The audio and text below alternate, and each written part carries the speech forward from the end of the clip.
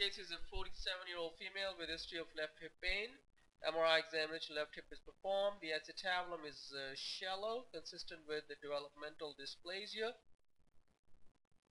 The labrum is hypertrophied and demonstrates abnormal heterogeneous signal intensity consistent with the degeneration.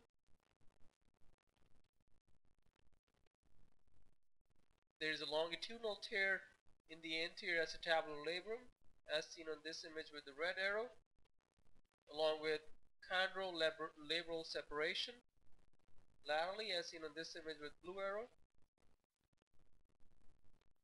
The anterolateral acetabulum shows subchondral cystic change and sclerosis of the lateral acetabular rim with underlying chondral softening.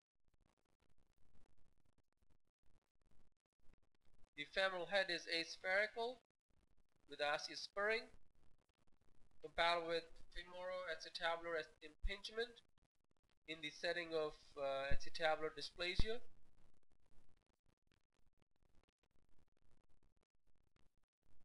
The findings are consistent with developmental dysplasia of the hip with hypertrophic labrum,